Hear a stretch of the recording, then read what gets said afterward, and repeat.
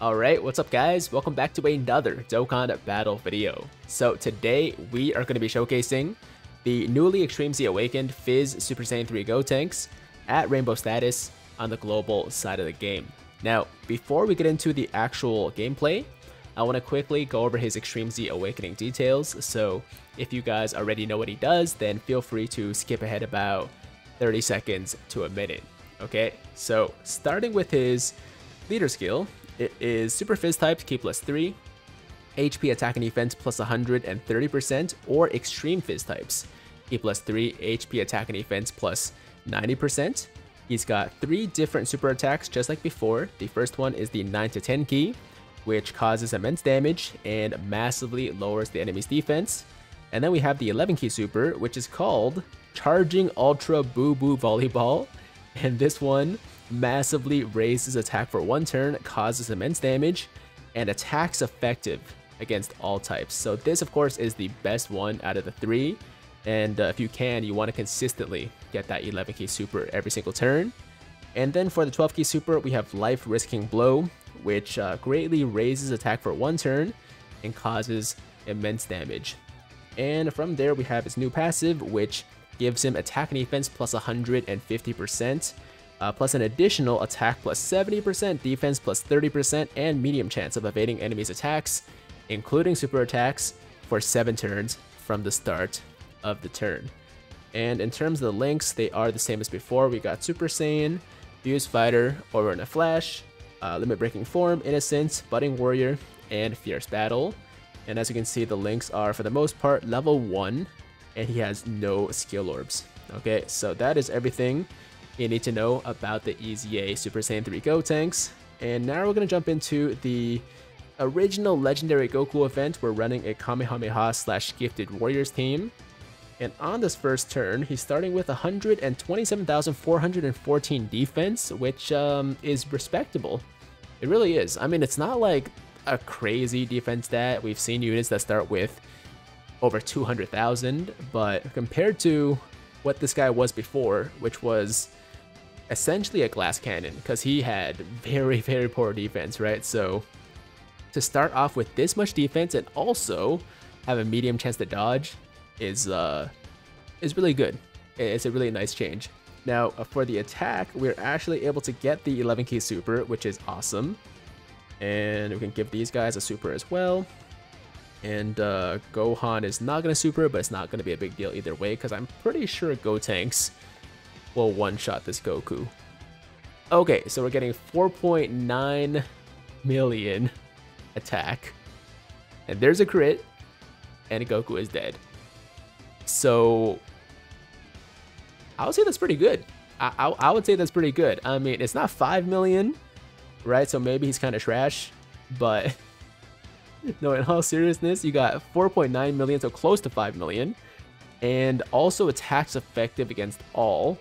So he hits really hard, guys. He hits really, really, really hard. And you know, when we get to the end of this video, you know, once we die or whatever, once I decide to quit, we'll talk about where he ranks among all of the, you know, EZAs in the game right now. And I can tell you right now, he's not the best. He's definitely not the best, but he probably has a good case to be top 5, at worst top 10, at worst. I mean, for how hard he hits and for how good he is defensively, he's just an extremely, extremely impressive unit, honestly. Like, I have no real complaints about him. I guess the only complaint I have is the fact that his passive is conditional, or I guess conditional is the right word, but there's a turn limit on it, right? So after 7 turns, got the dodge there, nice. After 7 turns, he does lose a pretty significant chunk of the passive, which is unfortunate. So he's not actually going to be great for events like this. Obviously, you know, I'm taking him on the Legendary Goku event just so we don't have to, it's just easier to showcase on this event because we don't have to like switch between fights and stuff like that. But I wouldn't actually recommend to bring the Gotenks on a longer event like this, like the Legendary Goku event, the GT version, you know, the, what else? Oh, Infinite Dragon Ball History and so on and so forth, because Obviously, he's not gonna have that full passive for most of the event if it's gonna go 10, 15, 20 turns. But if we're talking about something like a regular Dokkan event, or especially Super Battle Road, I think he's very, very good for Super Battle Road, okay? Because, of course, 7 turns is usually long enough for a full phase of Super Battle Road, and his defense holds up, his dodging especially is going to be extra clutch, and his damage is high enough where he's going to help you, you know, clear out enemies very, very quickly. So, yeah, I would definitely say bring him on Super Battle Road and see what he can do. Let's see, hold on. So for this turn, I guess we'll go with the 12 key super because we can't really do... Oh, hold on. Oh, we can't do 11 key. Okay, so there we go. We got the 11 key super there. Let's see. I want to make sure that the Goten and Trunks get their supers. So why don't we just give 1 key to him, and then that would be a super for the Goten and Trunks. There we go. Okay, so that worked out. And let's see if we can get some dodges. Oh, no dodge, but still taking double digits up to the Super Saiyan 3 Goku. And our attack stats about 4.3 million. Attacks effective. Oh, wow, my phone's dying. Okay, it's all good. It's all good. And yeah, oh wow, look at that. Okay, so the Super Saiyan 3 Goku taking 68k for a normal. Forgot how bad his defense was, but yo, what is happening right now? All I did was plug in my phone, and then we lost signal. I think we're okay though. I'm gonna try to not touch the phone for the rest of the video, because clearly, you know, things are not super stable. But we're gonna continue and finish this thing out. Let's see. Okay, so let's put this guy in the back, and I probably don't have to worry about you know, defense or anything like that. Like, these guys have pretty good defense at this point. Yeah, over 200k each, so they're fine. But we probably want to heal up a bit, so let's actually give these AGL orbs to Goten. There we go. Now we'll give these to the Goten and Trunks. And maybe I should have popped the active skill. It doesn't really matter, I guess, because we're probably going to kill the Goku anyways. Yeah, he's probably dead. There we go. All right. So now we're on turn 7, and we're finally able to get both supports here, which is really, really nice.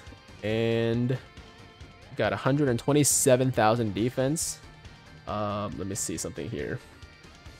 So it's 4-7 turns, right? So basically, after this turn, we are going to be losing that 70% additional attack, 30% additional defense, and also the medium chance to dodge. But for now, we still have it, and as you can see, we've been able to consistently get that 12k super every single turn, which obviously allows us to maximize his damage. If you can't get the 12k super, he's still going to be hitting pretty hard, but probably just not as hard, or definitely not as hard, actually. Okay, there we go, 2.4, got the additional, not bad damage for normal, and there you go, guys. That is the last turn of Super Saiyan 3 Gotenks' full passive. The next time we do come around, he's gonna be much less impressed. Oh, actually, we are maybe dead. I think we might be. Oh, we're still alive. We're still alive. Okay. Are we dead now? Oh, we're dead now. Well, that's unfortunate. I was kind of hoping we could do one turn with, you know, Gotenks without the second part of his passive, but nonetheless, I think at this point you guys have seen plenty, you know, from this unit. I think he's quite impressive, although he does lose some points for not having his full passive, you know, in longer events. So the fact that he's not going to be that useful in longer events, I think hurts him quite a bit. I'm going to call him a top 10 EZA. I'm going to call him a top 10 EZA. I would probably put him somewhere in the range of like 6 or 7, maybe 7 or 8. Because in my opinion, the best EZA in the game is the Fizz Final Form Cooler. Okay, no question, to me that is the best. And then we have, you know, the LR Goku and Frieza. We have the LR Broly. We have UI Goku as well. And I would probably put the... let me think. outside of those ones, I mean, this guy might be right below the LRs and also the Cooler and UI Goku. I'm probably forgetting somebody, so I'm just gonna put like two, take up 2 slots for other units that I'm probably forgetting right now. I'm sure you got, oh, Fizz Vegito Blue. How can I forget? Fizz Vegito Blue definitely has to be above Gotenks on that list. But after that, I mean, Gotenks is probably 6 or 7. Very, very good EZA. Hits extremely hard. I love the dodging. I love the defense. But his defense could be better, I think. It's not amazing. It's just good. And it just sucks that he loses a big portion of that. He does lose that dodging, which can be so clutch, right? So, yeah, I think top 10 is very fair. Probably 7th, 8th, somewhere in that range. And that's going to be the video, guys. Thank you so much for watching. Let me know in the comments down below what you guys think about Fizz Super Saiyan 3 Gotenks' Extreme Z Awakening. Where would you rank him on the list of EZAs in the game right now? Is he a top 5 for you? Is he a top 10? Is he a top 15 maybe? But I'm very impressed with it, man. I really am. So there you go. Thank you guys once again for watching. As always, if you liked today's video, then make sure to like the damn video. And if it's your first time watching me, first time to the channel, and you like what you see, then definitely hit that big red subscribe button. And while you're at it, hit that notification bell too, so that YouTube knows you want to stay up to date with all my latest content. And that's it. I'm out of here. Until next time, hope you guys have a fantastic, fantastic day. I'm Tiger with Tiger Uppercut Media, signing out.